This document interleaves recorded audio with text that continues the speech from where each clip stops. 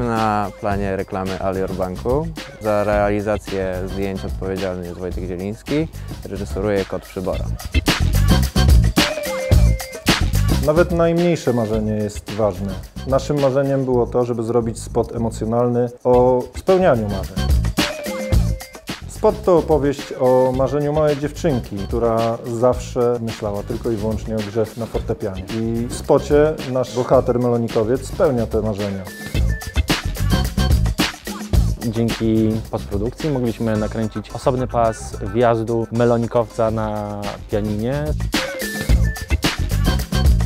Technicznie rzecz biorąc nie dało się wjechać pianinem na podnośniku do żadnego z mieszkań, które poszukiwaliśmy. Stąd też decyzja o tak zaawansowanej postprodukcji.